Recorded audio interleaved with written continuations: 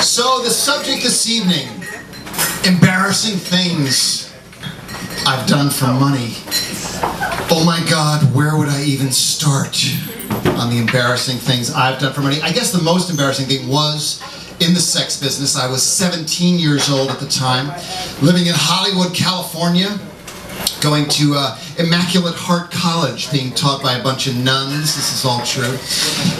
My favorite subject at the time, naturally, as a 17-year-old man-child, was existentialism. I just couldn't get enough of it, man. I just was like, wow. And I had this fantastic nun existentialism teacher, and her big thing was, we're all free to be whoever we want to be. And she used the myth of Sisyphus to illustrate her point. The myth of Sisyphus, of course, by French madman philosopher Albert Camus. And in the myth of Sisyphus, Sisyphus apparently has done some heinous shit. So he's sentenced by the gods to push this great big rock up this big huge mountain every day for eternity. And it's only when Sisyphus embraces his misery, becomes one with the rock, that he finds his joy. And again, as a 17-year-old man-child hoe, I just think that shit is deep, man. It is deep. Am I really free to be whoever I want to be? I don't know, man. I feel trapped between my cock and a hard place, frankly. Waiting for that next pay-for-play date that I desperately desire and feverishly fear.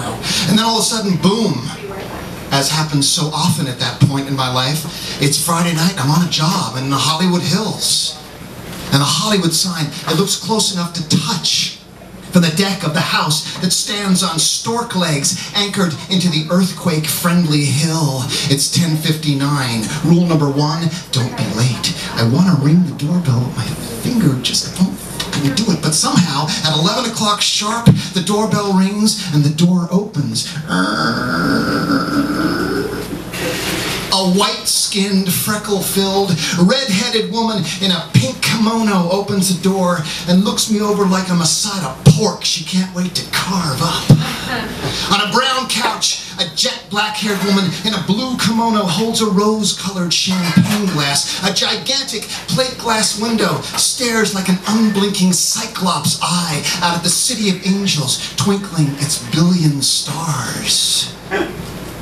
Baby, says the black-haired woman in the blue kimono, say hello to the boy. Okay, sweetie. Hello, boy. I'm thinking, fuck, man, I hit the motherfucking load here, me and sweetie and baby. God damn. Thank you, Jesus. Baby, show the boy where the money is. Baby points. And there are 200s getting topped by a butch-looking 50, and I shove them all into my pocket. Oh, man, it's good. They're hot on my thigh, a prize for the desire I arouse. Cold, hard cash evidence that I'm somebody, because somebody wants to pay to have sex with me. And I'm getting all, you know, like Woody already. Yeah, this is good. Baby, tell the boy to put on the outfit. Oh, baby hands me a black see-through French maid's apron. I'm thinking, sure, okay, why not? I'm 17, I can do this, fuck yeah. So I start actually putting on the black see-through French maid's apron. Baby, tell the boy he has to take his clothes off first before he puts the apron on. Oh, right, no, I knew that. Yeah, no, of course, yeah, no, I'm gonna definitely take the clothes. I was just a joke. I'm taking the clothes off right now, and I'm putting on the apron, so I take off all of my clothes, and I'm completely and totally, you know, naked. And then I put on the black see-through French maid's apron. Baby, tell the boy to turn around and show us his bottom. Oh, boy, turn around and show us your So I turn around and I show them my ass. My head's getting all kind of red and tight and hot, and I want to smash the plate glass window, and I want to slash the giant vagina painting that's mocking me from the corner. But I don't. Baby, tell the boy it's time to start polishing the silver. I'm sorry, I don't think I heard you. You want me to polish? No, you don't want me to polish? Seriously, you want me to polish the silver? That can't be right. Rule number 6, the customer is always right. So I stand there with my ass flapping in the breeze, polishing silverware that's already spit-shine clean, while Sweetie and Baby devour each other like snakes, a red amoeba of hair spreading out over the blue kimono-clad lap of Sweetie, who holds Baby's carrot-top head between her legs, moving it first left, oh yes, and then right, oh yes, like it's her own personal joystick. And the room is filled with their slurpy, slappy, sucky sounds, and the air is saturated with that beautiful primal sex smell. It's like radio porn with scratch and sniff-o-rama.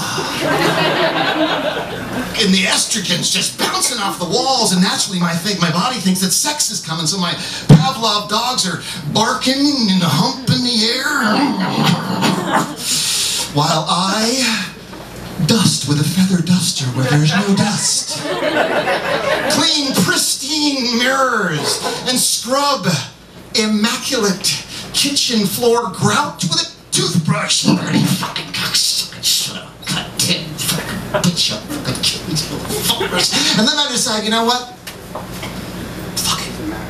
I'm gonna be the best naked boy cleaner there is. Oh yeah, I'm getting this fucker clean now. I'm gonna have the cleanest goddamn girl in Hollywood. And a deep peace sweeps over me. And then it hits me. Boom! I am Sisyphus, naked in a black see-through French maid's apron.